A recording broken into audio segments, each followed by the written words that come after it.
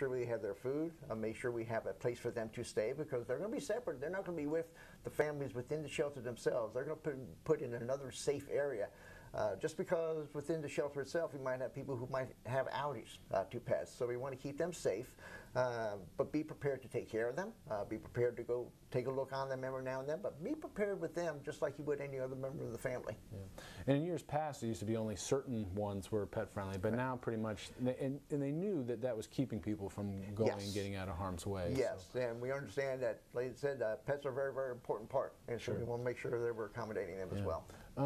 As far as COVID's changed a lot of things in our lives, I can imagine in a evacuation center, it's, you know, how do you balance that? Yeah, one of the things that we've had to do over the last year is kind of provide more spacing between groups. In other words, you come in with a family, you're kind of be generally located with your family, but you'll be a little bit more distance separated from other families.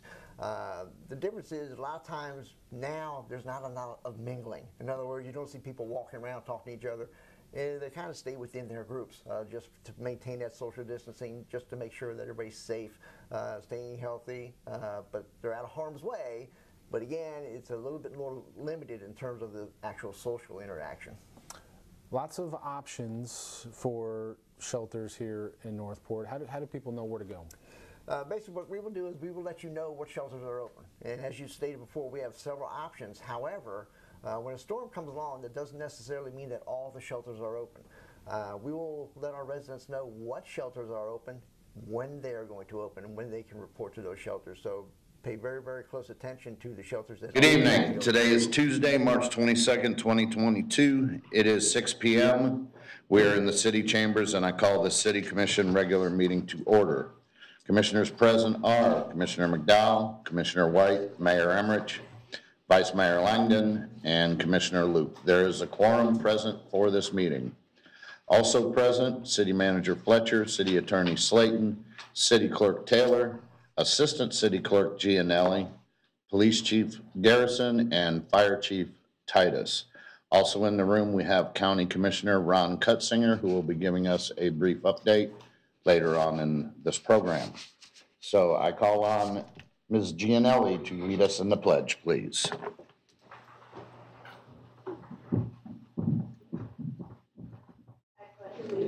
To the flag of the United States of America, and to the republic for which it stands, one nation, under God, indivisible, with liberty and justice for all. Thank you, ma'am. Be looking for a motion for approval of the agenda. So moved. Second. I have a motion on the floor by Commissioner Luke to approve the agenda as presented, and that was seconded by Vice Mayor Langdon. Anything to that, ladies? No, sir. No, sir. Please vote.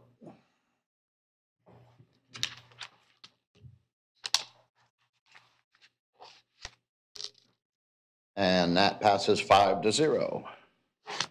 City Clerk, is there any online public comment? All righty, I know we have some in-house public comment. Mr. Valdi Olander, please.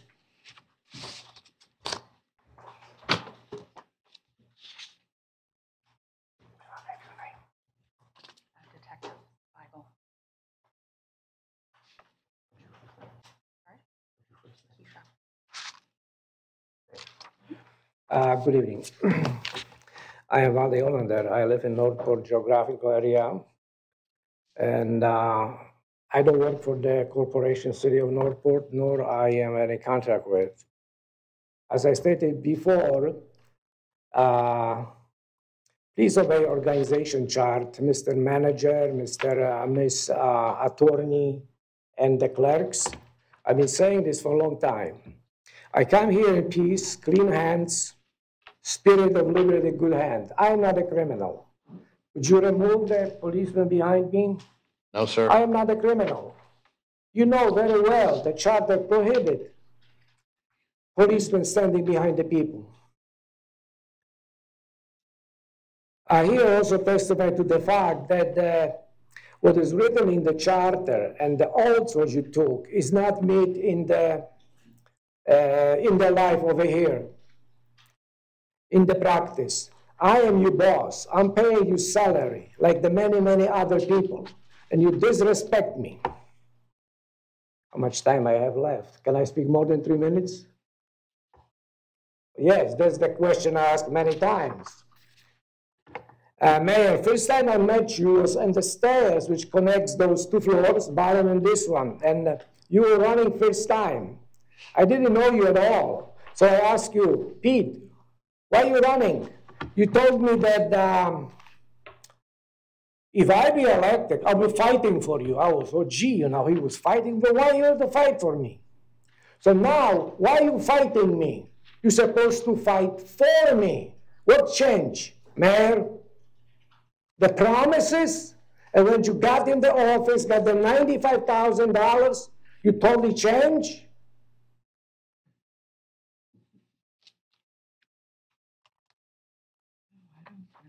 Another thing, there is discriminatory practice between the people who speak here, you're given only 3 minutes, and the city employee who speak without any time limits. They are precluded from speaking here. And I also ask, why is the entourage from city employees sitting over here? It is the public meeting, or this is the corporate meeting? Is the public belongs to the public? When you going to listen to our side? Are we only good to take our money? Recently, city manager says that, there was at the library a couple days ago, he says that rising home prices are very good. Really? My kids and many, many other kids cannot afford the houses. This is not the way of thinking. Rising home prices give more money to the commissioners, to the city employees. Thank you, sir. I want to speak more. That's your 3 minutes. Thank you, sir. Well, you never answer me. Why only 3 minutes? City manager, can we have staff get with Mr. Allender and explain the process to him? Yes, sir. Thank you, sir. Mr. Scott?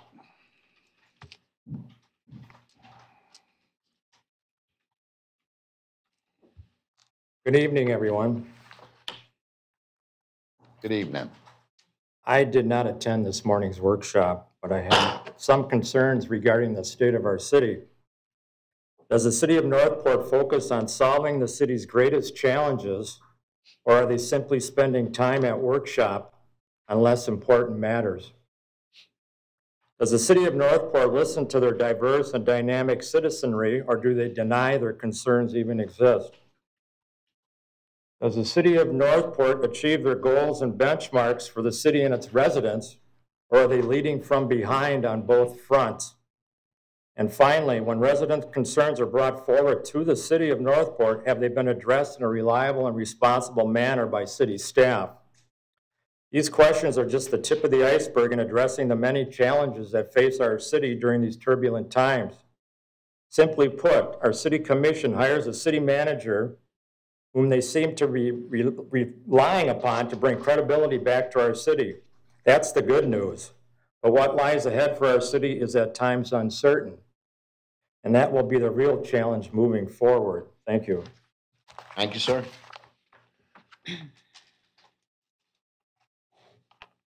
Mr. Bonsky? I hope I pronounced it correctly. Yeah, you did. Okay. My name is Nick Bonsky. I'm a longtime resident of Northport. 32 years I've been here. I've been a licensed contractor for probably 25 years, 28 years of that. So I've been here for a while. I've been through the tree codes and such, and that's what I want to talk to you about is the implementation of your new tree ordinance. Without getting into the wisdom or effectiveness of the actual ordinance, it's the timing of the implementation. As contractors, myself, I'm here on behalf of a number of us from the Contractor Association in Charlotte DeSoto, as well as Sarasota Manatee, and some civil engineers. We all found out about this particular new ordinance about 8 days ago, 7 days ago. Despite what staff says about shareholder participation over the last 3 years in it, the fact is no one in the industry that we could find was involved or aware that it was coming until a week and a half ago, 2 weeks ago.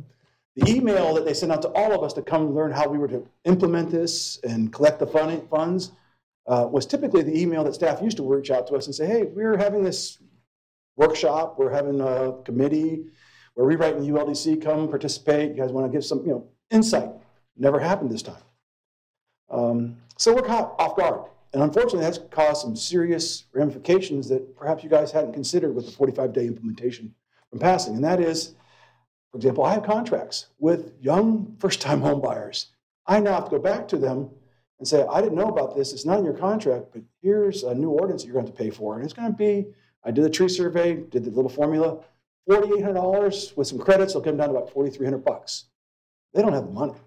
Their loan's already closed. They've got to come up with it themselves to pay you folks.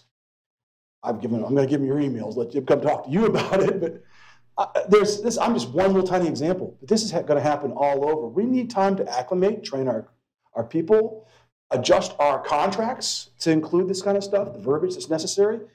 And it takes us 4 months minimum to get from signed contract to permit submittal for you folks. And we don't have time to do that by April 8th. So all these folks are all going to get hit with an unexpected, just some common courtesy, based on what you've done in the past, this is very unusual to do it 45 days. Usually it's 6 months, 4 months at the minimum for something that's such huge financial impact. I just did one lot with 3 heritage trees on it. He's going to be over $14,000. Thank heavens he can afford it, I think, but boy, is he upset. He's like, well, why didn't you tell me about this before, Nick? I'm like, I didn't know. I'm tired of having those conversations already. I've only had 2. I don't know what to do, folks, but I would ask you to please consider implementation delay of at least another 3 months, 4 months. Give us time to work through the contracts we have, adjust our contract language, train the survey companies. We have to not only train the survey companies, but the civil engineers now to learn about what they have to do to comply. My clearing guys have to learn. It's not something that we can do in 2 weeks and comply. And we're going to overwhelm staff with problems. It's just going to. All right, thank you, sir. Thank you for your time. Before you move away from the podium, what I am going to ask you personally is if you could reach out to me to where you and I can sit down and have a meeting in my office to where we can go over this. I'll move my schedule anytime tomorrow you want to meet. You just tell me what time, I'll be there. Okay. And city manager, can we get staff to go ahead and look through this? And We are Mr. Mayor. We're already looking at it. It's been brought to our attention. We do know there are challenges on implementation. We know there's challenges on timing. We know there's challenges on cost. So we're trying to see how now we can best remediate that for the greater good of everyone, including yourself, who has brought this issue up in front of us. yes, Commissioner McDowell. Yes, if I could, Mayor. City Manager, could you please get Mr. Bonsky's contact information so I can call him tomorrow, please? I'll make sure you get it before I leave, sir. I'm sorry? I'll get you my contact information directly, then. Thank you. Thank you, sir. I've got it. Oh, Commissioner Luke? I thought the projects that had the permit pulled, that didn't affect them. And so I'm wondering. That's why I want it looked into a little bit further so we have that understanding. That's the understanding that I That's thought. the understanding I had when Yes. we put it in, that the ones who had the permits pulled are not affected by this. It would be new permits going in. That's what we're looking into, and Right. unfortunately, it's not on the agenda to discuss tonight. That's why I want the city manager to work on that, and you can reply to all of us, via Yeah, email.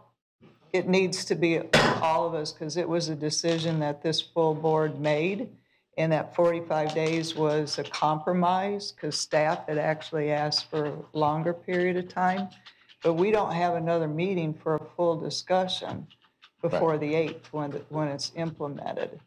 So, Well, we can always call a special meeting if yeah, need be. we probably An would emergency have to meeting. do Yeah, that. we can do that once city manager gets with staff, gets all the parameters, let us know, and then we can go from there.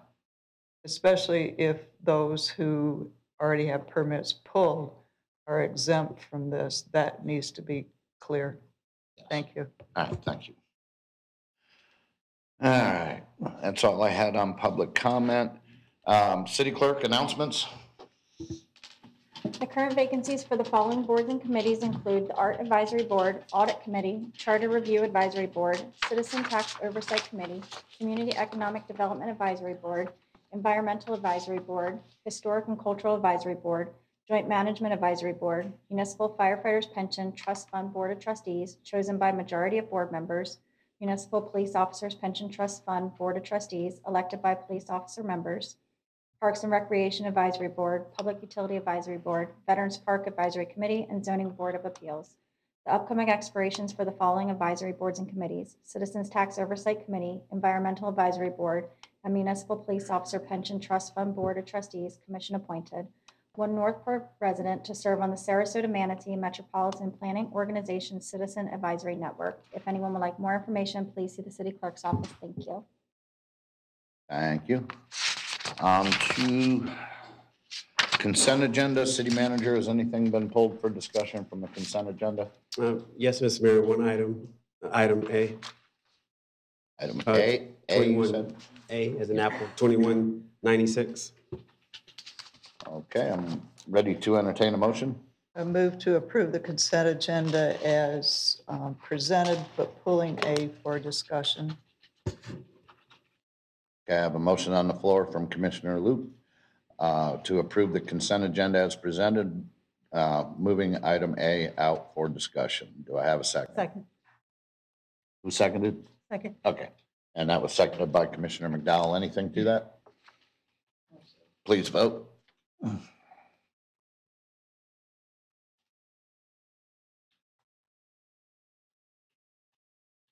And that passes 5-0. City manager, who pulled this item? Commissioner Luke. Commissioner Luke, the floor is yours. The reason I pulled it was because I heard that this was more of a presentation, and I wanted to be able to have anyone from Northport Forward or anyone else to speak to this donation. Usually we have donations as a presentation or something, so I didn't want this donation to be ignored without it being recognized. Mayor, if I may comment further Absolutely. on that. First, I want to thank Commissioner Luke for pulling that item. And I have been in contact with the organization Northport Forward, and they would like to make a presentation and requested time on our April 7th regular meeting. Well, if City Clerk, how would you want that to be? I mean, just go ahead and approve this and then have a presentation on On that April date? 7th, yes. Okay. Okay, we can do that. Then I'll make a motion to approve consent agenda item A as presented. Second. I have a motion on the floor by Commissioner Luke to approve consent agenda item A as presented, and that was seconded by Vice Mayor Langdon. Anything to that, ladies? No, sir. Please vote.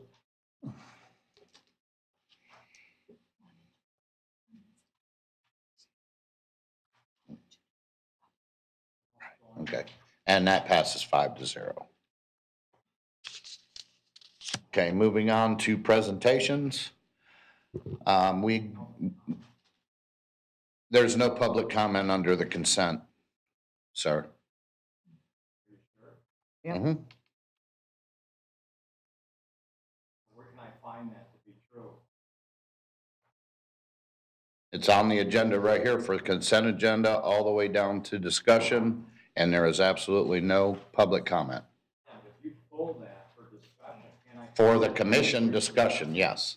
Pardon me? For the commissioner's discussion, yes.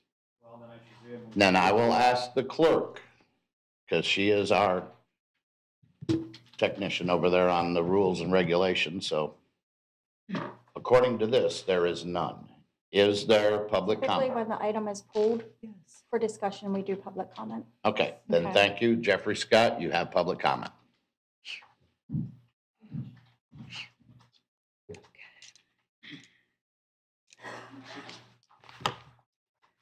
The integrity of the Northport City Commission rests to a large extent on the ability to project an image of fairness without playing favorites to a local nonprofit. Let me remind all commissioners that transparency is a way to protect fairness, and it will ensure the public good remains intact. When the concept of transparency is broken, it creates an environment of mistrust and suspicion that is unresponsive to the citizens who reside in the city of Northport.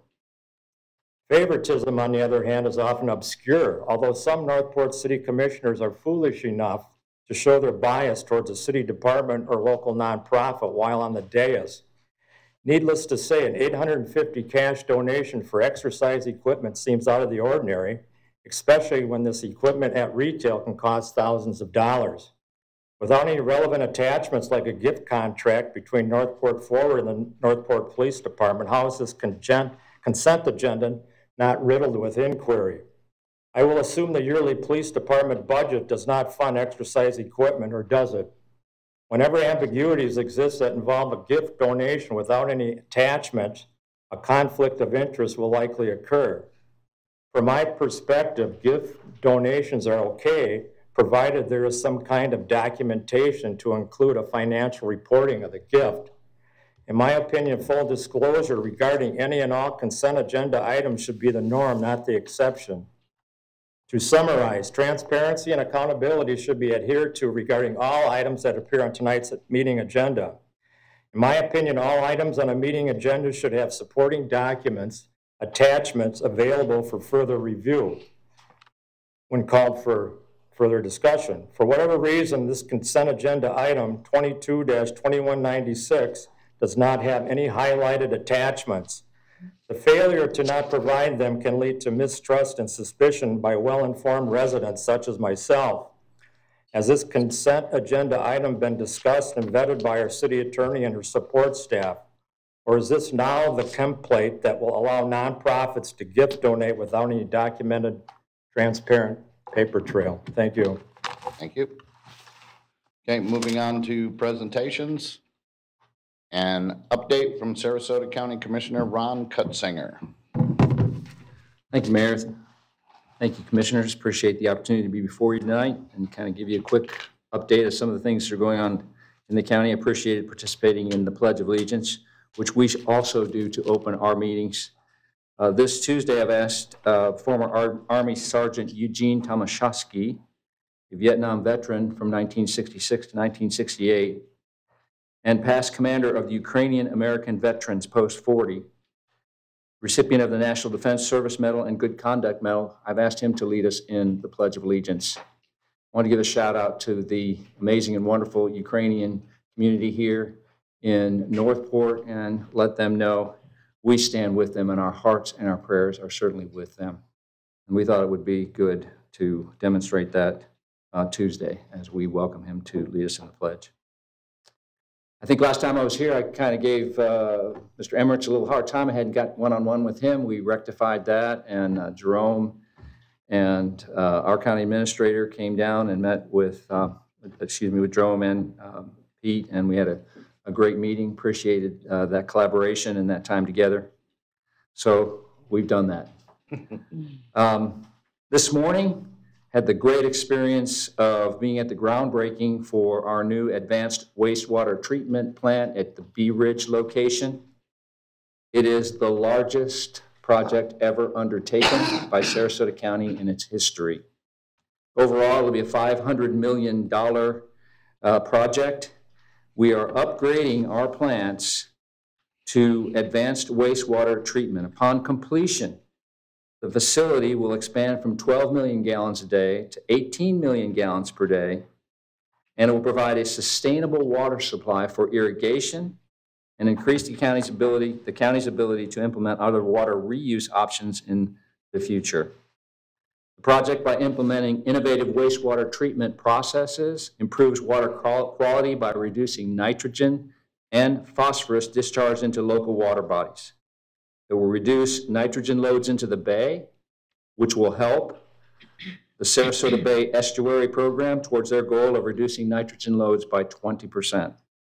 It also increases Sarasota County's ability to implement groundwater discharge for projects in the future. It saved the county $22 million in financing by receiving a $105 million WIFIA loan at, get this, 1.82%.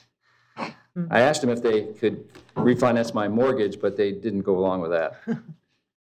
So it's a win-win, and along with the improvements, we will also be hardening the facilities to withstand hurricane-force winds, and it will result in one of the best treatment facilities in the state, second only to Disney.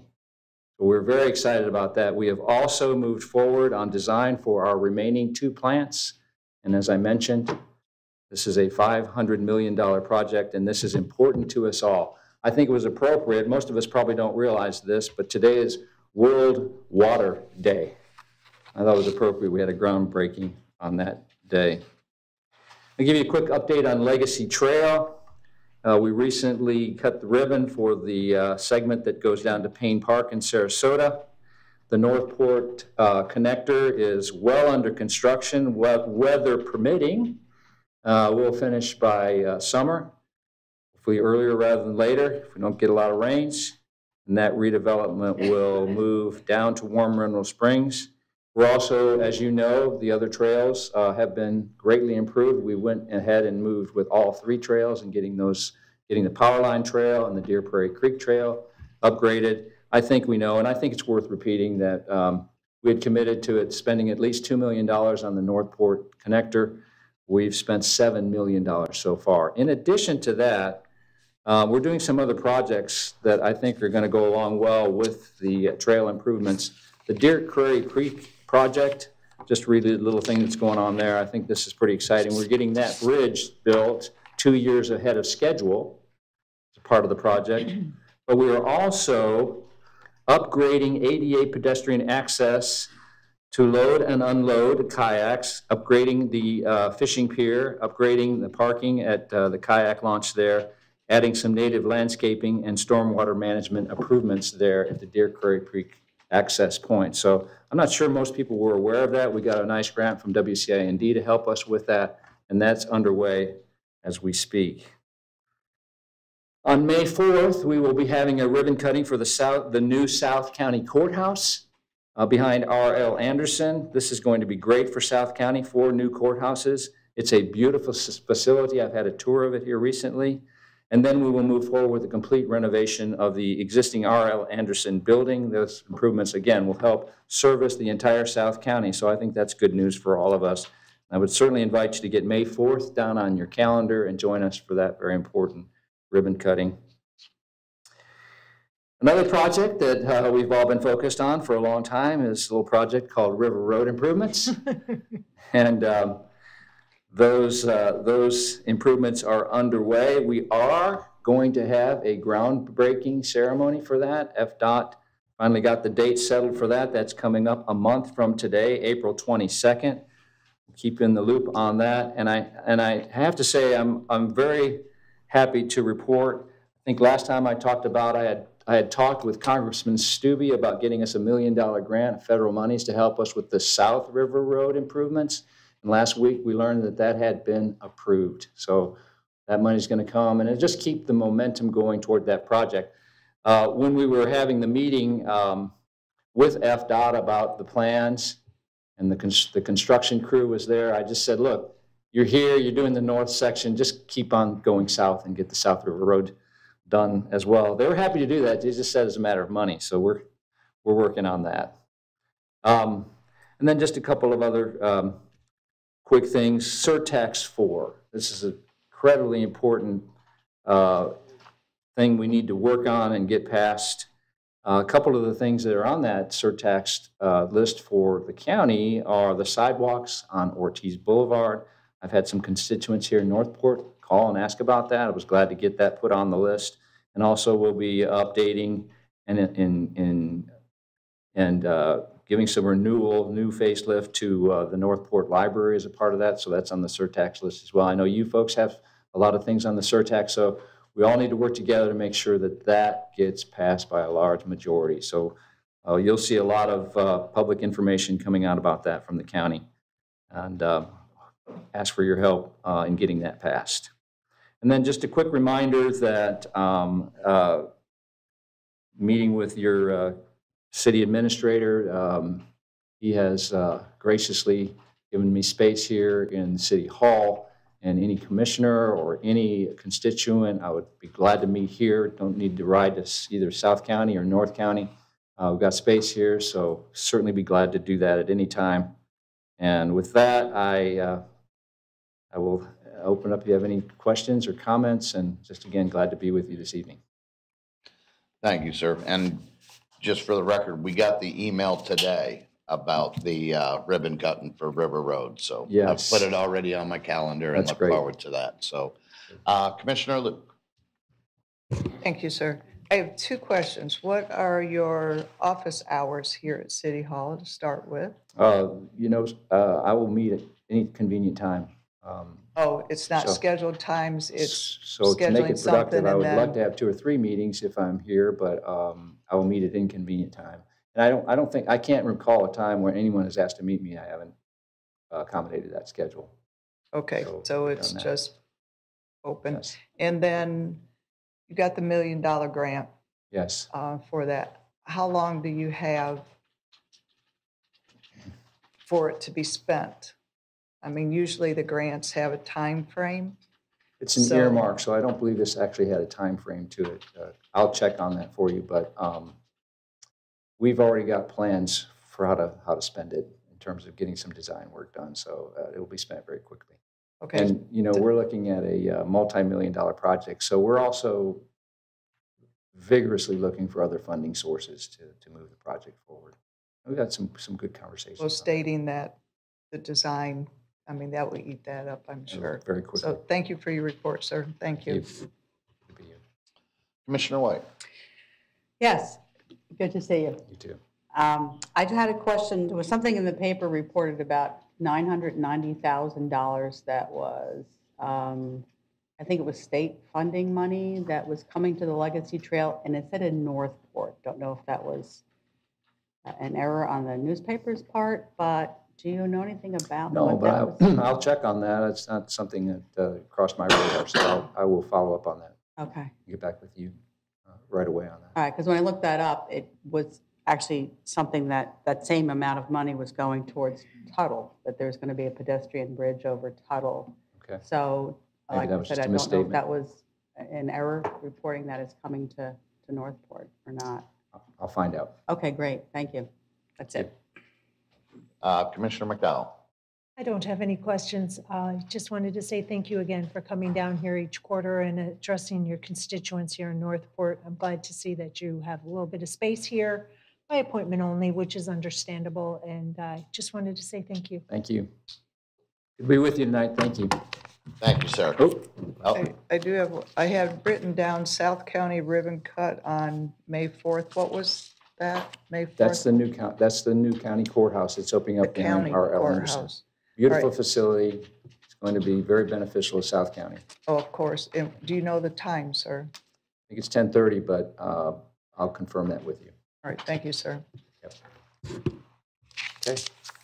Thank you. Thank you very much. Okay. City Clerk, is there any online public comment for this item? Okay, thank you. Moving on to public hearings, petition CCPLF-21-348.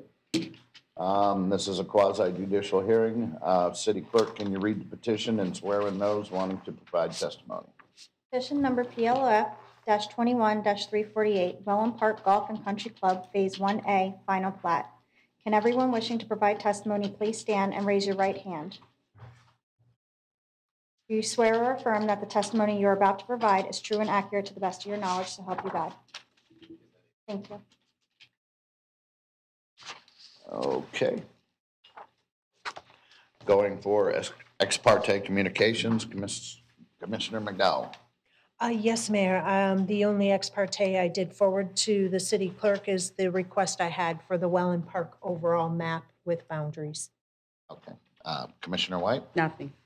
I had nothing. Vice Mayor? I did discuss this item very briefly with staff during my agenda review. And Commissioner Luke? Nothing, sir. Thank you. City Clerk, are there any aggrieved parties? There are not. Thank you, ma'am.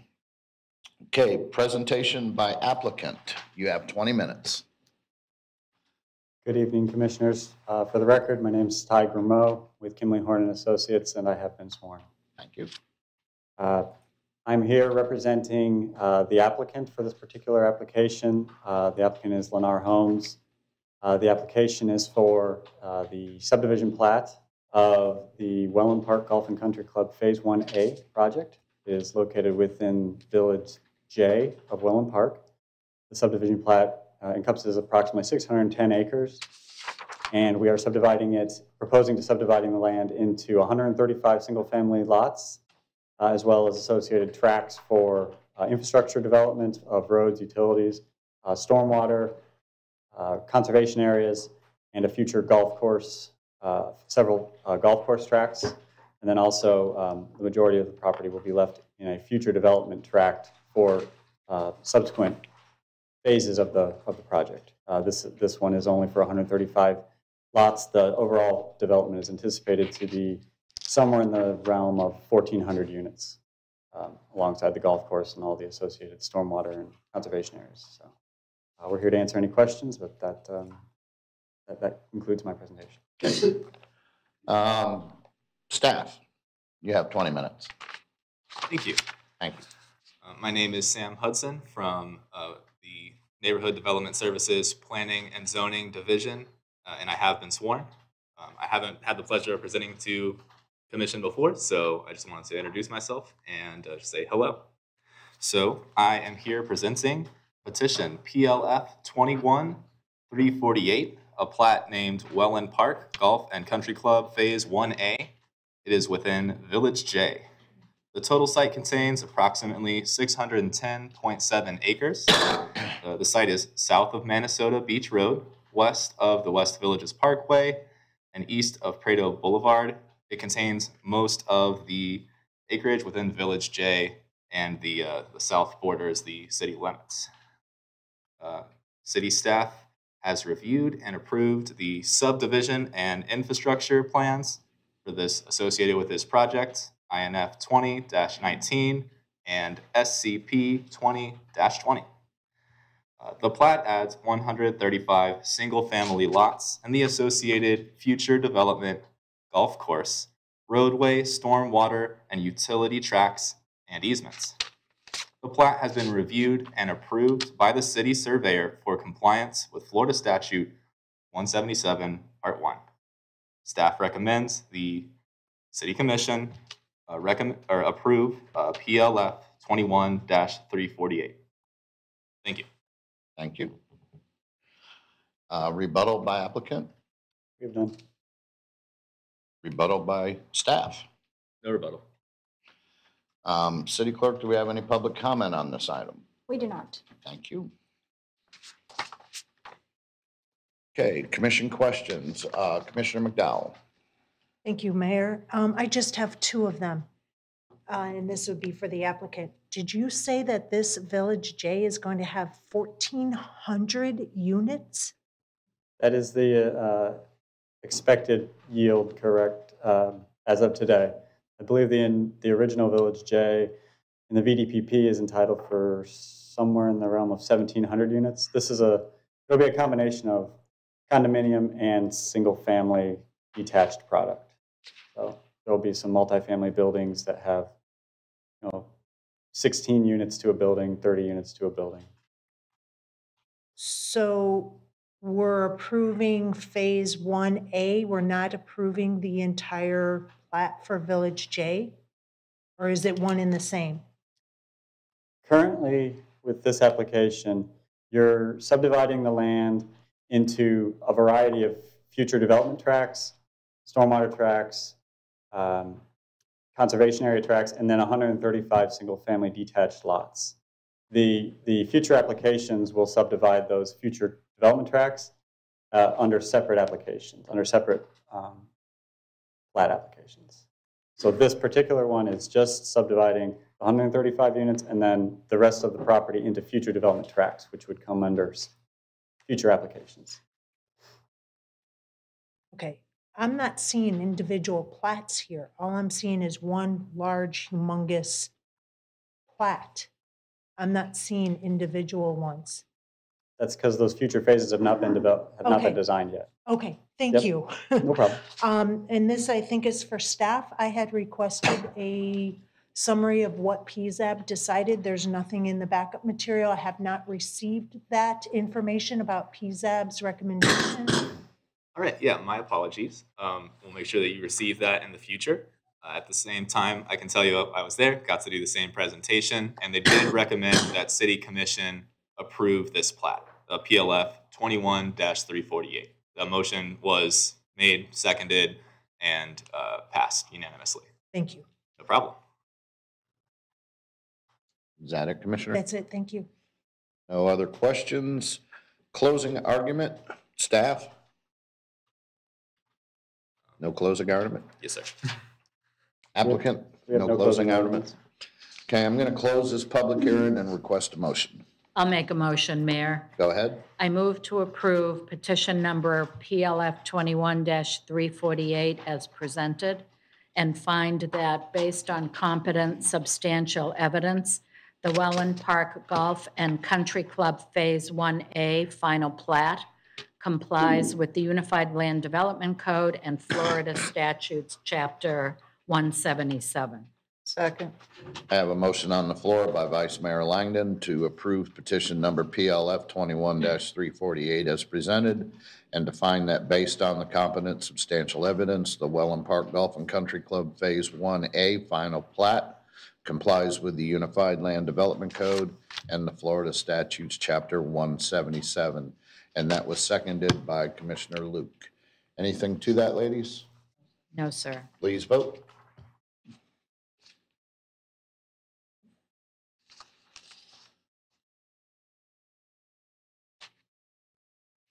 And that passes 5-0. Thank you very much.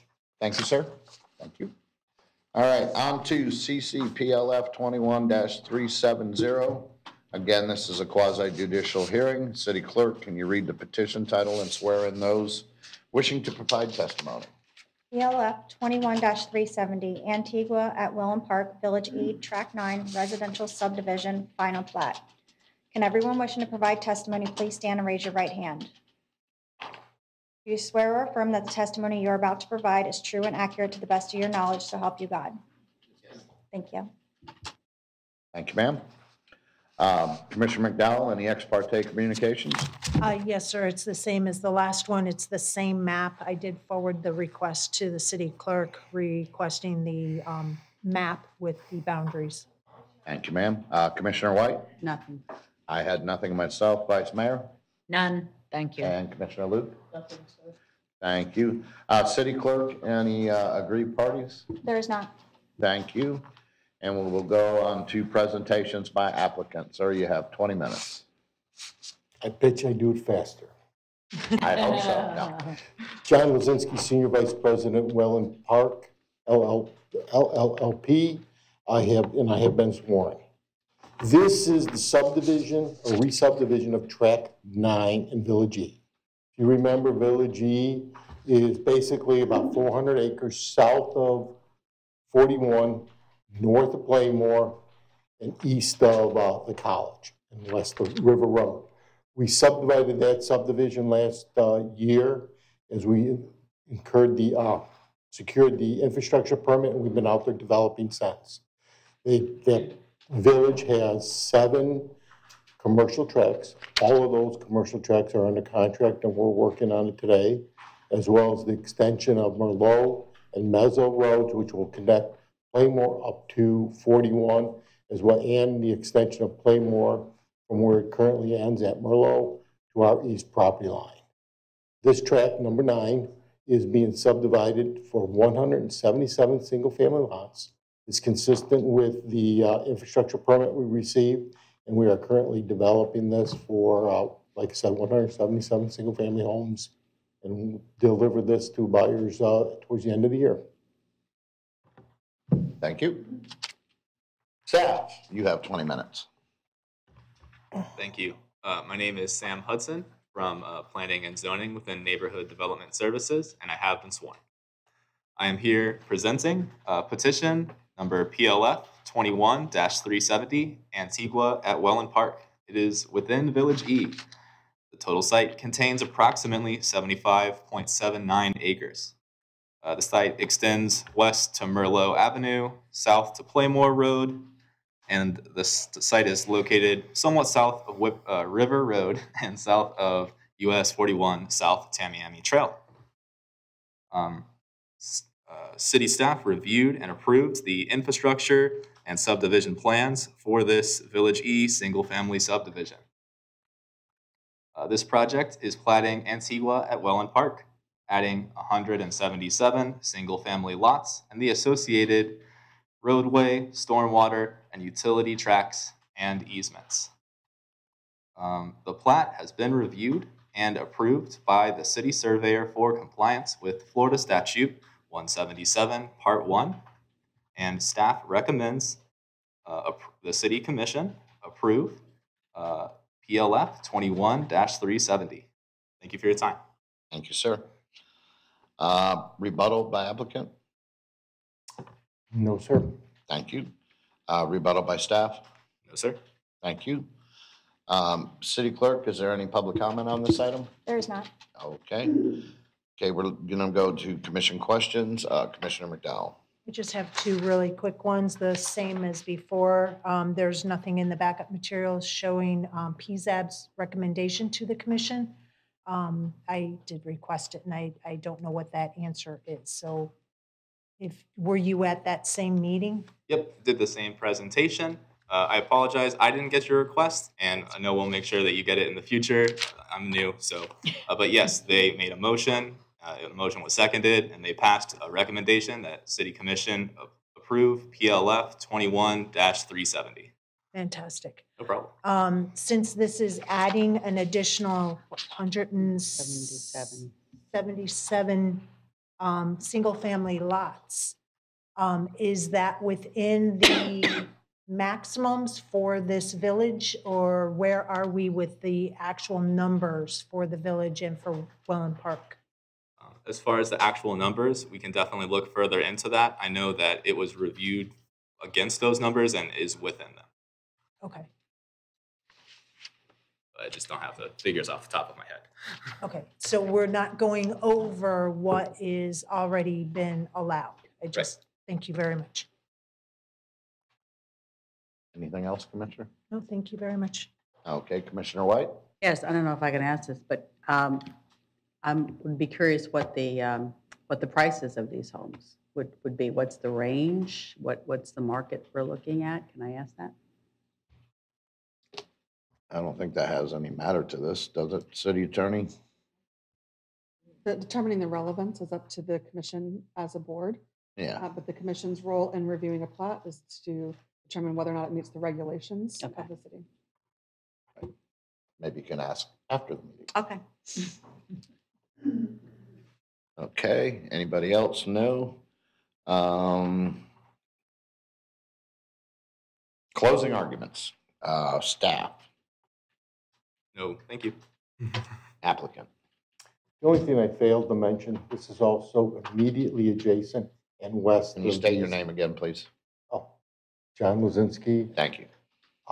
This parcel is immediately west and south of the new wastewater treatment plant that opened about 2 years ago, just to kind of give you a little more specificity. Thank you, sir.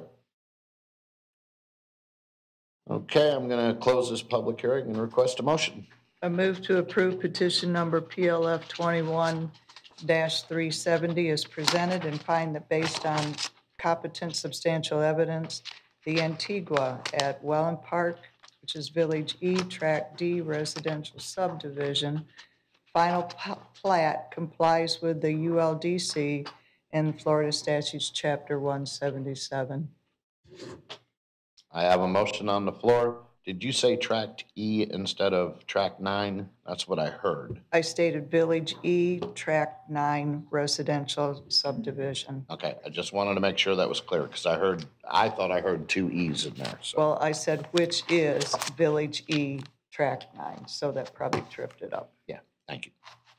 Okay, I have a motion on the floor by Commissioner Luke to approve petition number PLF 21-370 as presented and find that based on the competent substantial evidence, the Antigua at Welland Park, Village E, Track 9, residential subdivision, final plat complies with the Unified Land Development Code and the Florida Statutes, Chapter 177. Do I have a second? Second. I have a second from Vice Mayor Langdon. Anything to that, ladies? No, sir. Please vote.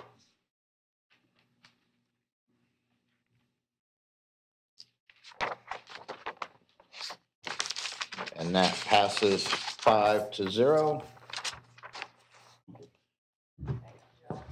Thank you. Moving on to ordinance, first reading, ordinance number 2022-05. City Clerk, can you read this ordinance by title only, please?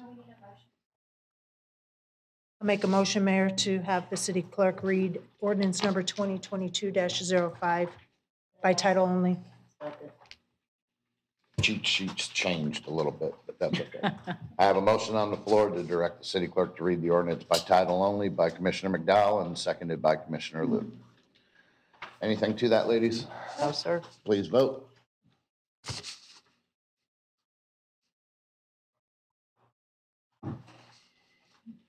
And that passed 5-0. So city clerk, would you please now read that by title only? Ordinance number 2022-05, an ordinance of the City of Northport, Florida, amending the code of the City of Northport, Florida, Appendix A, City Fee Structure, Section D, Building Fees, repealing ordinance number 2020-28, providing for severability, providing for conflicts, providing for codification, and providing an effective date. Thank you. City Manager, this is your item. Yes, good evening. Thank you, Mr. Mayor. For this item, we are here to discuss the building fees. And during the time of the pandemic, the governor, as well as other local governments, rolled back some of the fees that were included in our processes as a municipality. So this fee, we are looking to restore it back to its original rate, which would include a $700,000 anticipated projected addition to our bottom line. We do have our Assistant NDS, Neighborhood Development Services Director, Mr. Derek Applegate here, who is ready for discussion and available to answer any questions. We do not have a presentation. Thank you, sir. Okay, we'll go on to Commissioner questions. Commissioner McDowell. I only have one question. Is there a reason we're going to continue this to second reading on May 10th as opposed to the next day meeting, which is April 12th? Is there something that's prohibiting it from being approved on April 12th? City Manager. The 12th. It's stating on our paperwork, April 12th. I'm looking at legislative text and it says May 10th. And that's why I'm asking the question. Which day I got April 12th on my paperwork here. Yeah. So we don't have a problem that we're aware of for April 12th. So we would like it to be back on April 12th. Okay, fantastic. I was just going by legislative text. Appreciate the clarification. I don't have any other further questions. Thank you, ma'am. I see no other questions. I'll go for a motion. I'll make a motion, Mayor, Go right ahead. to continue ordinance number 2022-05 to April 12th meeting. Second. Have a motion on the floor by Commissioner McDowell to continue ordinance number 2022-05 to second reading on April 12th, 2022. And that was seconded by Commissioner Luke. Anything to that, ladies? Yes, yes, Go sir. right ahead, ma'am. I just want to thank you for getting this done so quickly. I know that you had to work with city attorney and city manager. I was absolutely shocked at the revenue that it's going to bring in for basically a half a year. Wow. I'm glad that we were able to help the businesses overcome Corona and our residents because those fees applied to both. Wow. Big number, but we're doing a lot of permits. Yeah, that's volume's amazing. key. So We're gonna thank break you last very year. much. Yes, ma'am. Appreciate it. Yeah, I'd like to speak to it too. Didn't see your name, but go right ahead. Here, I'm gonna push my button. No, You there can see you there it is. All right, you go right ahead, ma'am. I want to give credit to Commissioner McDowell. She posed a question back a few months ago that started this in motion.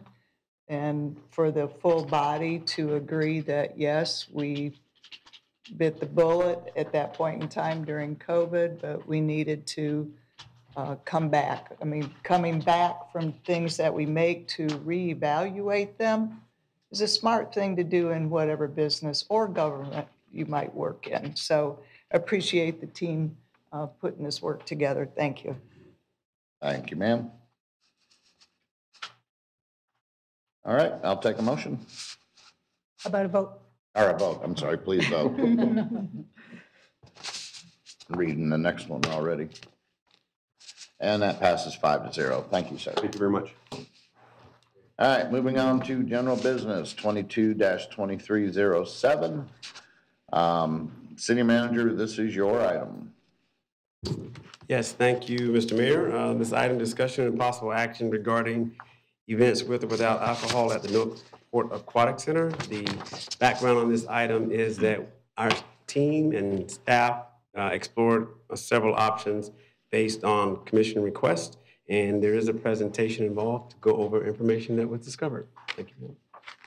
Good evening, Commissioners. Tricia Wisner, Assistant Director of Parks and Recreation.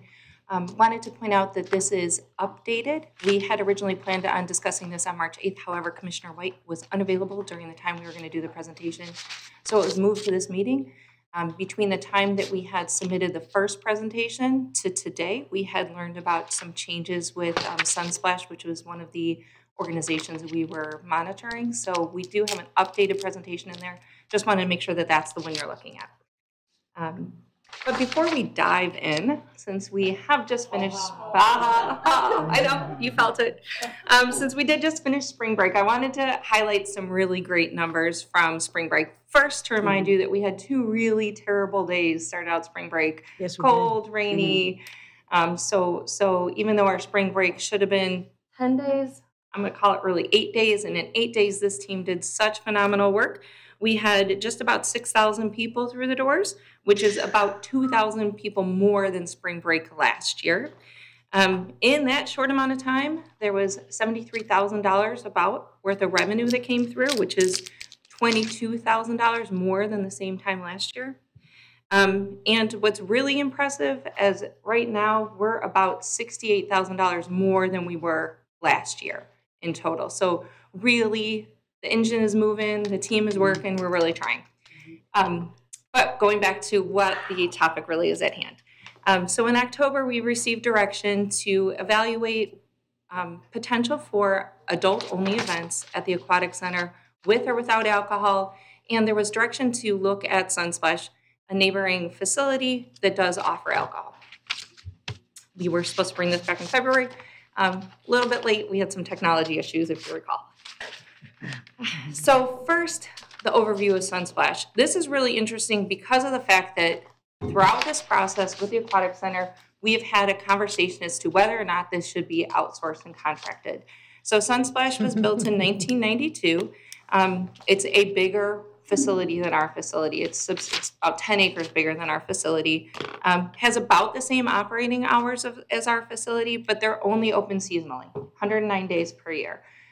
So there's not an offering of a portion of the facility for part of the year like we offer for our teams and leagues specifically. They have had difficulty making the margins that they were hoping for. Portions of it were contracted previously. That was specifically alcohol sales was contracted out previously. But what we can see here is what happens when you take a facility that's partially privately run to completely privately run. So you can see the numbers jump from $16 for a resident adult to $25. And for a child resident, it went from $13 to $21. So that theoretical, hypothetical family of 4 that we talk about frequently, the cost to them for residents went from $58 to $92 just to enter the facility. So those are the kind of impacts that we would potentially see if the facility was contracted. So Sunsplash, we took a deeper look into how they manage the alcohol sales. Pretty similar to a lot of facilities. Obviously, you'd have to provide some kind of identification to prove that you were 21 years old. They get a wristband with 3 detachable tabs. They take those tabs, have to turn in a tab for a drink, and at the 3 drinks, they're done. Alcohol sales did stop an hour before the facility ends or closes for the day. And they do not offer programs outside of standard hours. So it's not like it's an event or something that's happening that they're serving alcohol. It's just a standard part of service. When we received this direction, it was right before we were about to launch our community interest survey that we launch annually for Parks and Recreation. So we thought it'd be a great opportunity to receive feedback from patrons within our community to see how they felt about this potential offering. So the first question out of 3 questions within the survey was, would you be interested in having an adult-only event at the Aquatic Center? Now, in this question, we only asked adult-only. We didn't say specific amenities that would be offered. We ended up with about 106 that said yes, and pretty evenly split around 86 that weren't sure, maybe no. The people that said yes or not sure only were invited to the next 2 questions, rather than making somebody that said no have to sit through 2 more questions. So if they were potentially interested in going, how much do they think they'd pay for kind of an adult-only exclusive vibe at the pool? The average ended up being $20 per person. And then how likely would you be able to attend an event if one of these amenities were offered? So we gave them a myriad of choices. The full facility was definitely the winner. They want to be able to explore all options of the facility, maybe without kids around. I could kind of understand that. Live music, trivia contest, and then third down the line was beer and wine sales. So it wasn't a driving factor. It fell pretty much mid-range. So part of the direction we received too was to collaborate with other departments within the city to make sure we got feedback and considerations for how an event at the Aquatic Center with alcohol would impact their operations. So Human Resources, representatives from Human Resources, Risk, Police, Fire, and Parks and Recreation got together. We had a great meeting and went through pros and cons. Some of the things that Human Resources noted is there are concerns. A lot of our staff are under 21, the vast, vast majority of our staff, and many are actually under 18. We do hire lifeguards at 16. Staff typically aren't prepared to handle alcohol. They're not thinking about that. They have not been trained. These are things that can happen, but at this point in time, our staff are not trained for this. The job descriptions also do not include handling alcohol or managing sales of alcohol. And there were some concerns that younger staff that have not been around these settings would not understand potentially life-saving issues for being inebriated. So there's some learning that would need to happen. Risk was worried, of course, of increased risk of injury or accident with alcohol in or around water. And there's the concern about selling alcohol. You have to make sure that you're very good about inventorying it, that you're keeping the minors away from alcohol, that it should be locked. We don't specifically have that area within the facility. Again, this could be managed if we brought a contractor in and they handled it separately. Northport Police and Fire Rescue both looked at it. They are things that we can do, having alcohol at the facility. However, the police department would require that we would have 5 officers and a supervisor on site during this event with an additional cost. And then Northport Fire Rescue mentioned $650 as their additional cost to have the EMT service there during the event. So the approximate cost for just staffing something like this for Parks and Recreation is $2,750. That's just basically our staff costs for 5 hours, full facility. So the total direct staffing cost for this would be $4,665.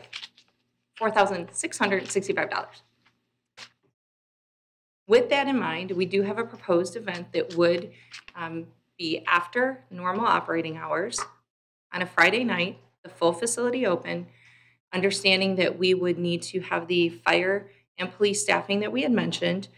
We would be recommending having a contractor do the sale of alcohol. That way they would have a secured area. We wouldn't have to worry about the inventory. We wouldn't have staff being trained to Safe Serve or any of those certifications that are required to serve alcohol. It does help a bit with the management of it. For this to happen and to just break even, we need 234 participants at that $20 per person that had been mentioned in the survey that people might feel comfortable. Now, aside from that, we are always looking for opportunities to increase revenue, as I mentioned with spring break, and we keep our eye on that throughout the year. Here's some other things that were already in the works for us as far as events. These events or programs are not anticipated having alcohol involved and would be within standard operating hours, so they wouldn't be an impact to our expenses, but would look to hopefully increase revenue and draw. So our major question to you is, what's the opinion on having an event at the Northport Aquatic Center that includes alcohol sales? Thank you. Thank you very much. That was a very in-depth presentation. You showed the pros, the cons, and the what ifs. So I guess it's coming down to commissioners to decide. I know exactly how I feel already, but I'm going to open up the floor for Commissioner White. You're first. Thank you. And thanks for doing all that research and the surveys. I had brought up the idea of having like a Friday night under the lights, but I don't remember even how that conversation got into including the alcohol in there, unless that was just an option that we were exploring. You know, that whole thing is not that important to me, and I could see that it would be very costly. So I guess my question is, just having like that Hawaiian thing you just had on there without the alcohol, could that just be offered as an adult after a certain time maybe? Or, because we talked about how there's trying to bring in things for young adults to do and adults to do. Also, there's something going on this weekend at Benderson, the rowing facility. They're having this big festival up there, Hometown Fest. And I just think that, we need to have things like that here. And if we had something on Friday nights.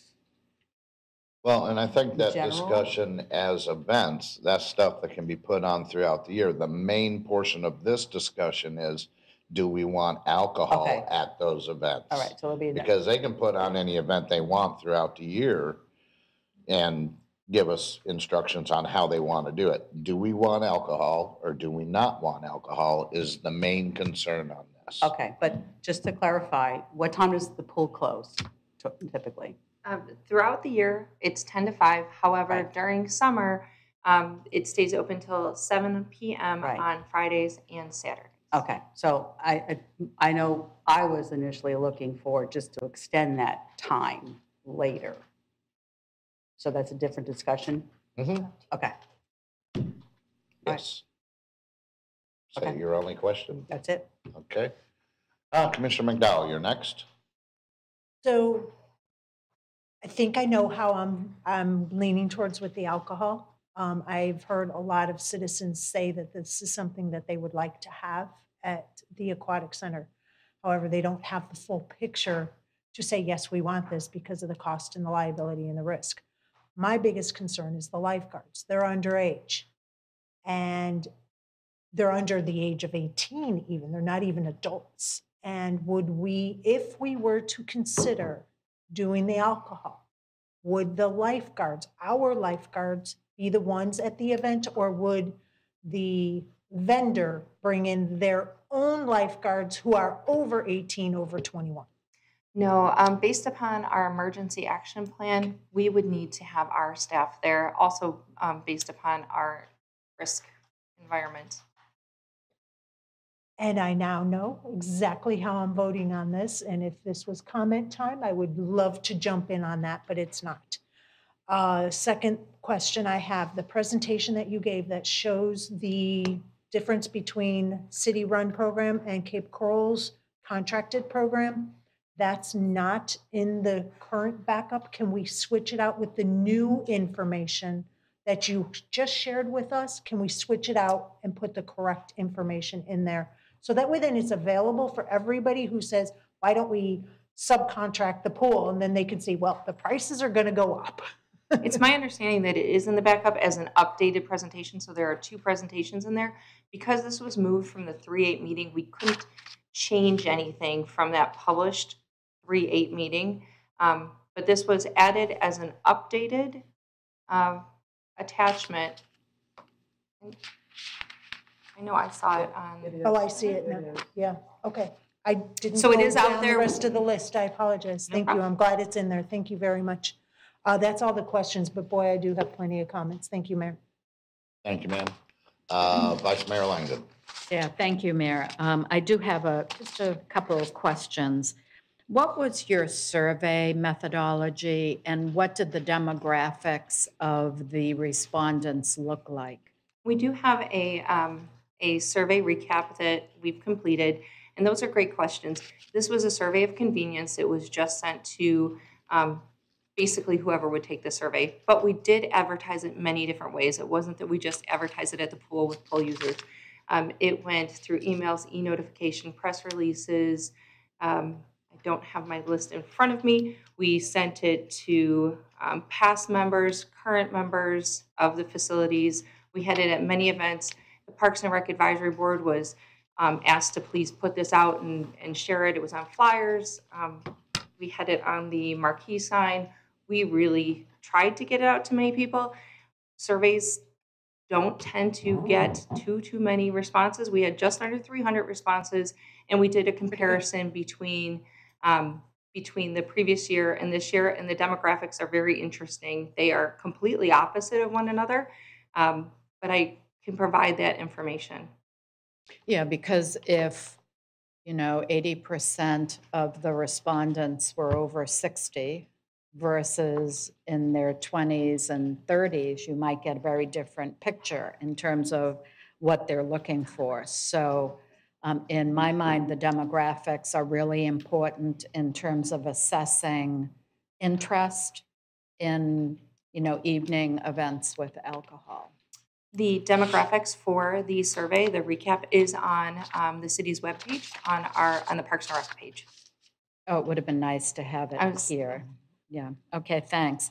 One final question. I saw that we would need 5 police officers and 1 supervisor at the event. That's based on an anticipated attendance of how many? That was based on, well, partially on the size. I don't think Officer Miranda's here. El Jefe is, though.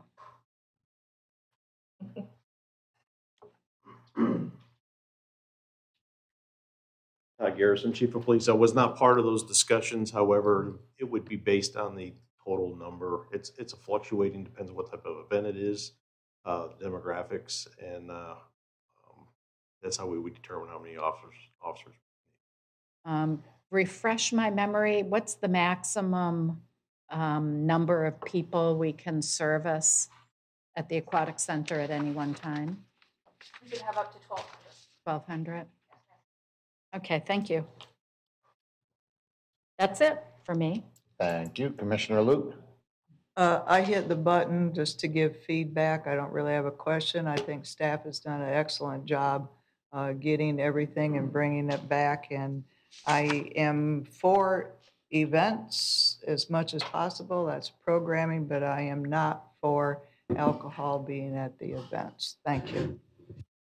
Okay, so you started us off with comments, so.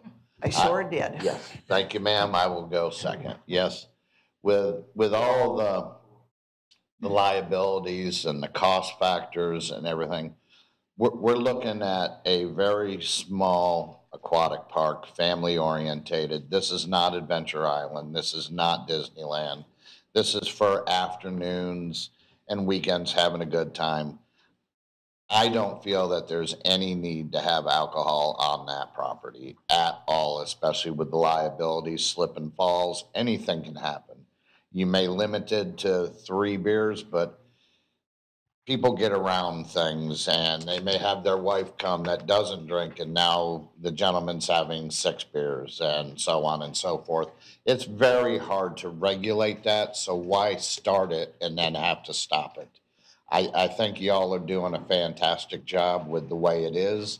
The numbers have been increasing coming up.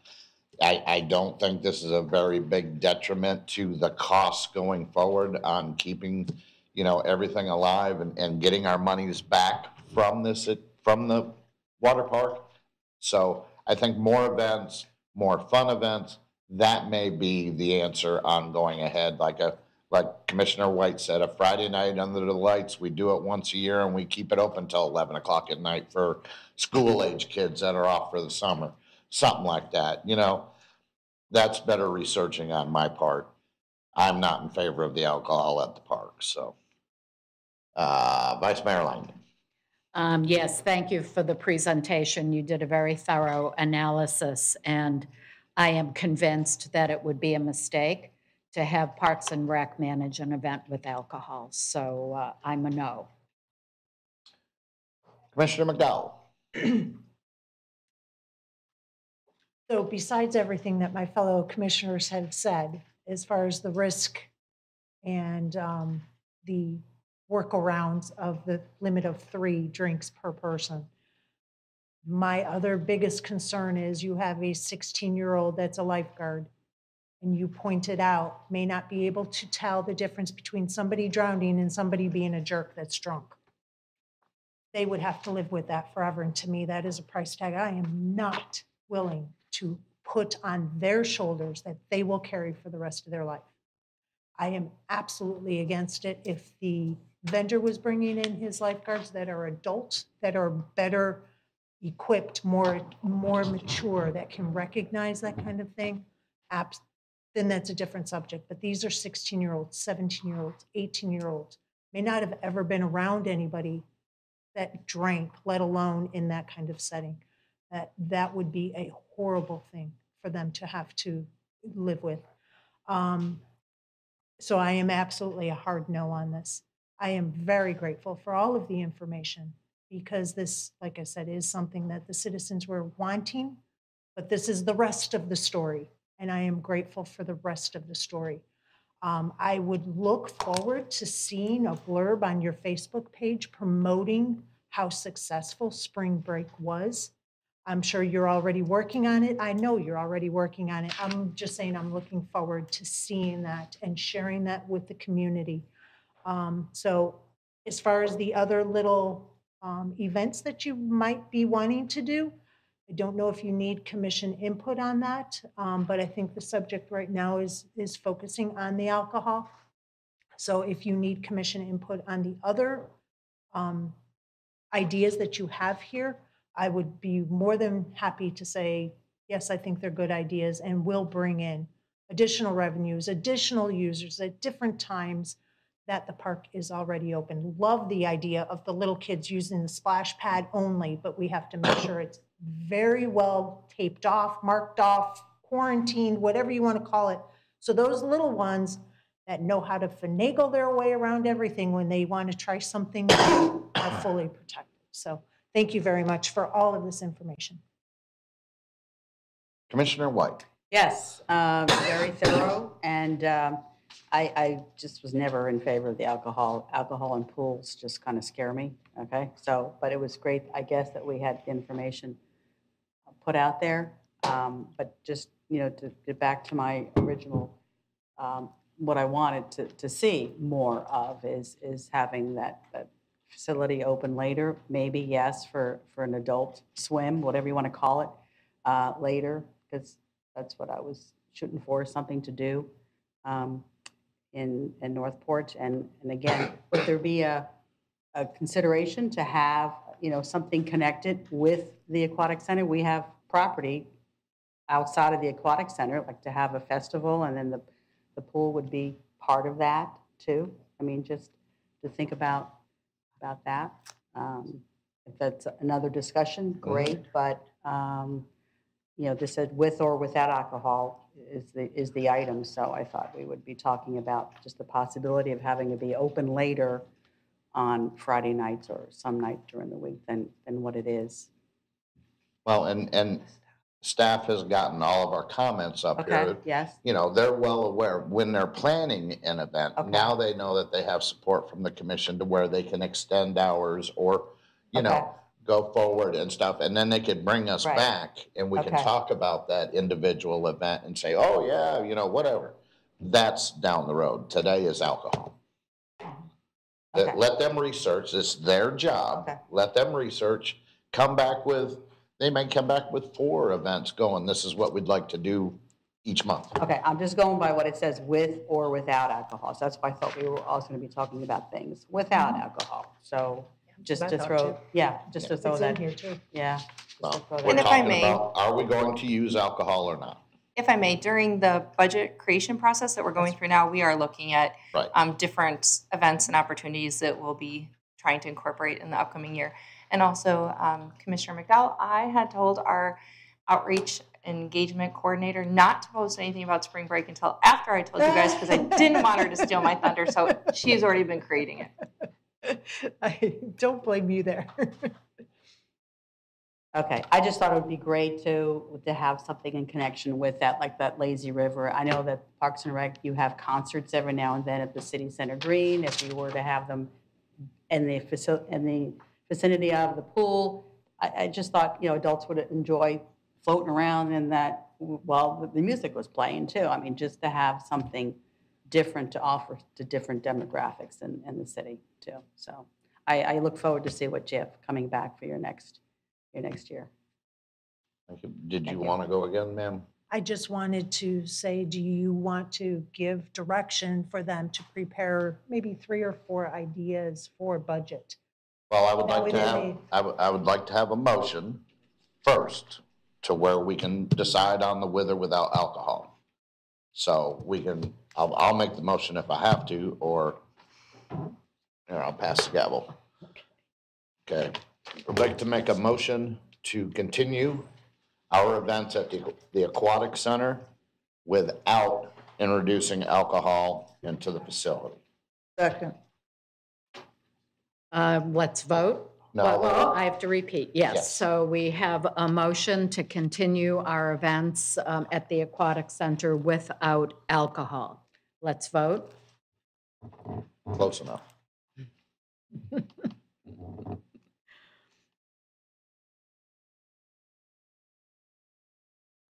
That motion passes 5-0. Thank you, ma'am. Okay. Now, if you would like, we've got that out of the way. So if we want to give them direction to come back with 3 or 4 different options throughout budget, I think they're planning on Do it doing that. anyway. I don't think it needs to be a motion or a consensus, so I await budget time, and I think you guys are very well adept to come back with something fun, so. Way more creative than we are, so. We will work on it. Absolutely. I just thought maybe we would want to give them that direction so that they know to be prepared come budget time. That's all. But if they're going to be doing it anyways, I am excited as ever to see what you guys come back with. It's their job. And you've already got some of our suggestions anyways on what we're leaning towards, you know, music, later nights, you know, just relaxing, you know, basically. So we leave it in your good hands. So thank you very much. Thank you. All right, moving on. City Clerk, do we have any online public comment? We do not. Do we have any more inline public comment? We do not. All righty then. Commissioner Communications, Commissioner McDowell, do you have anything? I don't have very much. The only thing I want to do is mention yesterday's community education about the tree ordinance. I attended both of the educational seminars that was held by staff, and I want to give city manager and our staff huge props. They were extremely informative, answered all of the questions. Some of the concerns that we heard from our public commenter earlier today was addressed at yesterday's meetings. And I think that's why staff is already prepared to address what he was talking about. It was really, really good. And I thank city manager and our staff for being so prepared and doing such a great job getting that very cumbersome, complex code out to the users of that code. So thank you very much. That's really all I have, Mayor. Thank you, Commissioner White. Yes, again, kudos for that presentation. I went last night, the tree ordinance, and I was really, really impressed. So impressed that I gave out a pie. Yeah, I had to. All right, they did such a good job. Who got the pie? Did they get to at least share it? That was up to them. I actually said share it is optional, okay, if they wanted to share it, but they were just spot on. They simplified it, and it was just so easy to digest. You know, I looked at it as somebody who knew Still nothing talking about the pie, aren't you? No, I'm not. Easy to digest. Can't get that off your mind, can you? So, yes, thank you for that. The Music Fest, because we haven't talked for a while what we did. The Music Fest was a couple weekends ago at the American Legion, and that was a wonderful event. I appreciate the When All Else Fails for putting that on, and these are some of the things we're talking about, too, is joining with the nonprofits out there and other groups to bring great things into Northport. I also have been in communication with Assistant City Manager Yarborough about contacting the county about getting a bike repair station at the Shannon Staub Library. And I understand that's supposed to be happening somewhere around that library because somebody had approached me and said that all the other libraries had one except Northport. Yes. So that should be coming soon there, I'm hoping. The Great American Cleanup is this Saturday, and I am encouraging people where I live to go out and pick up litter on our streets. It's something that I have taken on myself for the past 30-something years. And along with being the tree lady and the pie lady, there are kids who call me the trash lady, okay? So I'm looking for other people to take on that job. So I'm hoping I get some cooperation. But I love to see that in our entire city, that people just take some pride and ownership where they live, that to again depend on city to do everything. And the city manager has stated this also, that you can't really depend on, or we shouldn't depend on a city government to do everything for us, that just going out and picking up that can that's in front of your house would be a really big help. And also Empire Bagels. I know they've been in town now for a few weeks, but I don't think we had a chance to welcome them. So excited to have bagels in Northport. I went to the Northport Concert Band concert Sunday, and Commissioner Luke, I was going to say, how do you say her name? What is it? Actually, it's Iman. Iman? Or some people pronounce it Iman, but it is Iman, so it rhymes with Diane. Oh, okay, thank you. But she sang, and that was really, really good. I enjoyed that. I think we were all at the PAC 257 Derby, what's that called again? Pinewood Derby. I don't think we talked about that since then. And well, we have. You were missing that meeting. That's right. That's why I have such a big gap. Thank you for. Well, no, we did that at our last communications. You just happened to be absent. So no, you're good. That's a load off my mind, because I'm thinking, wait a minute, how come I can't remember that? Because I wasn't here. Yep. No, I mean, carry on. This is all stuff that you did, but that's why you're the only one doing it now. That's right. I'm sorry. No, you're fine. You're fine. You're really not slipping. Yeah, I know. It's not old age. It's all right. Okay. And then I was on Real Talk Radio yesterday. It's not even 7:30. It's not even 7:30. Yeah. I know, but I am ready. I am ready. But we did have 4 meetings today, so. Yeah. So that's it. That's it for me. So thank you for indulging in me. You are so very welcome. Okay. The only thing that I had lately was the business I saw with Expo with the chamber. I attended that, and that was a very good turnout. That was the day of all the havoc that we had out here in City Hall and all the parking and the roadways. So, and I know the city manager will remember that day very well. as not only I was don't he, think we're gonna let him forget for he next was year. patrol, security, I mean, he did it all out there with help from his friends, because I know Commissioner Luke was out there, and some other people he didn't even know was out there going, what are you doing? I'm just helping. So thank you very much, sir. You did take control, and everything worked out good, because the rains finally came and calmed everything down. Vice Mayor Langdon? Thanks, Mayor. I had the privilege of participating in a meet and greet with city manager and staff at the Shannon Staub Library. We had about 30 folks there. It went very well. Folks were very engaged. A lot of good questions and input. It was a great time, and I guess we're going to have an opportunity to do it again at Cypress Falls next week. So I'm really looking forward to, or in 2 weeks. I'm really looking forward to that. I had lunch with David Hutchinson, who is the executive director of the Metropolitan Planning Organization, and my intention for that meeting was to talk with him about how I might better serve the residents of Northport in that capacity. When you're talking about traffic and FDOT, the attention tends to be north because the public transportation needs are much greater, the traffic is much greater.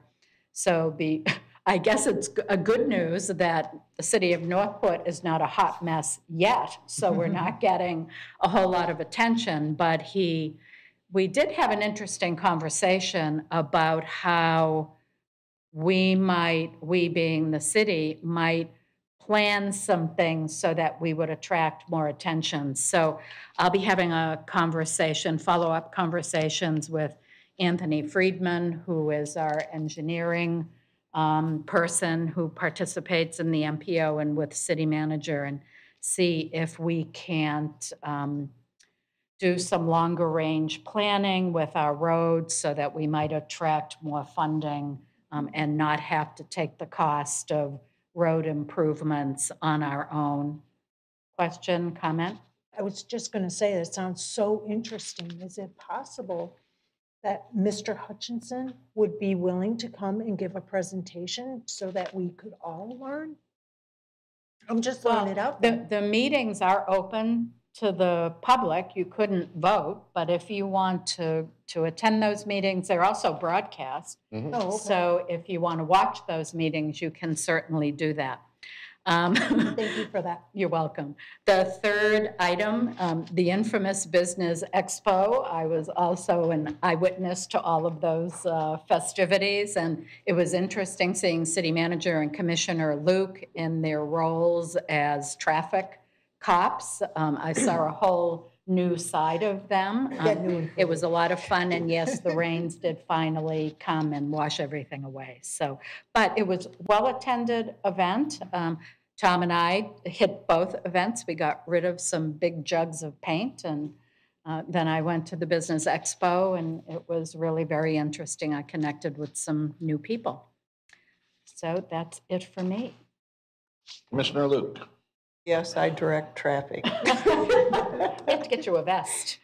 Actually, I enjoy parking cars and whistling traffic around, so.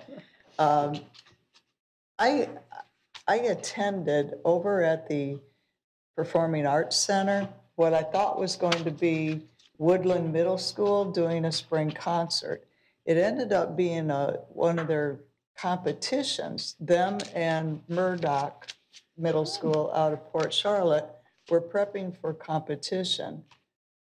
Those kids were outstanding. The musical ability, it was as though you were listening to adults playing. It was just incredible. So I wish Woodland the best in their competition, and I hope that we can be able to congratulate some winners here in a public meeting. I popped in briefly to Leadership Northport. They went over to Little Salt Spring, and I was able to witness the city manager walking the plank.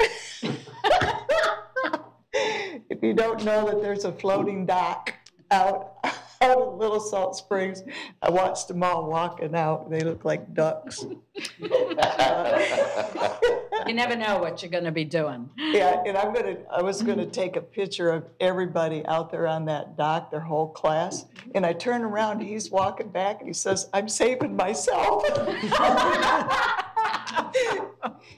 It was hilarious. It was dangerous. Well, that's because Steve Cossey said everything was dangerous. The Business Expo, yes, I did attend that, and the hazard waste, and we've talked enough about the cluster of traffic, but I know that's never gonna happen next year or anytime after that. I went to National League of City at DC, and there's just no way I've got the time to articulate how magical that time was for me. Just really appreciative of everything. Was able to take a tour. I invited the commissioners from the city of Sarasota. They attended with me. Their jaws were basically on the ground. They were so grateful to be able to witness it. So we ended up with 7 people being toured. Appreciate Deputy Chief making the connection with Captain Patton, but it was just outstanding. The lineup of speakers, from the president to ambassadors to secretaries, just incredible, the lineup of speakers. I'll probably never encounter an experience like that again. Had some EDC meetings, one where I actually sat in the position for representing the city. I attended 2 St. Patty kind of events. One was the young professionals for the chamber, and then the Net at Noon for the chamber. And of course, they had a couple of ribbon cuttings. City yard sale. My fellow commissioners reaped some of that today. I attended the Van Gogh presentation up at the UTC. If you enjoy art and experiences like that, you got to go. It's tremendous. Also went with Craig from the Northport Sun to interview Lydia, a Ukrainian woman who actually was able to get out of Ukraine and get back home here to Northport. That when you're hearing those stories, it just sends chills down your back, but the love that she had for her neighbors in her city coming back home. She went numb while she was over there in all of the turmoil. The emotion just kind of numbed her out, but when she got back and was able to see her friend and be at home, she broke and the emotion just poured. The last thing is House Bill 7055 passed. That's the ransomware one, where they are not going to allow cities to pay for ransom. Take that out? Nope, it passed. So what I'm asking, because it's gone to the governor, it's up to the governor to sign it, and they might have good intention of thinking, well, if the hackers know they can get paid by governments, they'll just hack it. But if we say, no, you can't hack it, or you can't pay for the hack, maybe it would, slow it down some. But Texas has a similar law, but they've got a release valve, and they let you take your concern to the governor or somebody in a position such as the governor. Because if somebody hacks your utilities and then doesn't talk to you for a week, and you got no water, no sewer, no nothing, going to thousands and thousands of people, people can't live like that. So I would encourage anybody that's listening, my fellow commissioners, to write the governor, encourage not to sign this, but make it go back. But if he does end up signing it, that needs to be a pitch for next year to get that clause put in. Commissioner McDowell? Yeah, last year we did a push. We sent a letter to the governor asking them not to sign a bill. I don't remember exactly which bill it was. I don't know if you want to, I don't know if we can give direction to send a letter to the governor for something like that, or if we need an agenda item. But boy, oh boy, we really need to put a push for something like that so that the governor doesn't sign it. And if we are going to do that, we probably need to do the same thing for the other bill that passed, which is sitting on his desk, is the business 15%. That I wasn't prepared to talk about it. So the other bill that allows a business to sue the city for lost revenues, because that is going to be extremely detrimental to our city if we were to ever get sued for that. So I don't mind getting a consensus for letters to be sent and having the mayor sign. I think it needs to, can we bring this to the next meeting as an agenda item? This is not on the agenda. It's not supposed to be discussed. So, I mean, I understand where you're coming from, but if we can get it on, like, when's our next meeting? April 12th? Was that our next meeting, or do we have one prior to April that? 7th. Yeah, that's next evening. April 12th is the next, I think, evening meeting. The next meeting itself. April 7th is our next meeting unless we have a workshop. No, Yes. April 7th is our next At meeting. 4 p.m. Mhm. At 4 Can we o'clock. have that as an agenda item on that meeting then? Yes, yes, sir. And then we can discuss it and get it out. And I don't know if, because this is a timing issue, this is a time-sensitive thing, if we have to have an agenda item, or if we can give consensus to do it, because the governor may automatically sign it, because it goes in tranches. And he can, those tranches are like a stack of bills, and he can sign them all at once, or he can just let them sit on his desk. He doesn't have to sign it. If he doesn't sign it, it automatically becomes law. So we don't know if he's going to see the tranche and go, ooh, let's sign this one and let this one sit. We don't know that. And if it's a timing issue and it's really that important, I don't know, maybe city attorney can advise us if we have to put it on the agenda, or if we can do a time-sensitive thing without an agenda item. So it's always best practice to put an item on the agenda, because then your public knows that the item is coming up and they can participate in the process, either through public comment or attending the meeting or listening to the meeting, live or even recorded. So that is always my top advice, is to notice it on the agenda. Now, if you do find that it is time sensitive, the Florida law gives you some flexibility. And if there's some, reasonable foreseeability that it's the type of thing that you all would discuss, then, it does not have to be on the agenda per se. Right. So I would say, if you are inclined to talk about it now in commissioner reports where it's not been, noticed for the public, it would be up to you all to determine whether you found it to be so time sensitive or emergent that it could not wait and be fully noticed. I don't mind waiting for it to come on the agenda if it can come on the 7th, but I'm going to write the governor anyhow. Unless tomorrow. we have a special meeting that gets called to address the tree code issues. We can put it on that meeting. If that's what the city the city manager is going to do. Oh, yeah, we can always plan that by ear, but as it is right now, the next meeting is April 7th. Was that the correct date, sir? And we'll just go forward with that. If any of the commissioners wish to send their own replies to the governor as a citizen, they can do that. As a board, we will discuss it and decide that on that date. Is that all you had, ma'am? Okay, city manager, one thing you did learn with hanging out with Commissioner Luke is always bring your swimmies.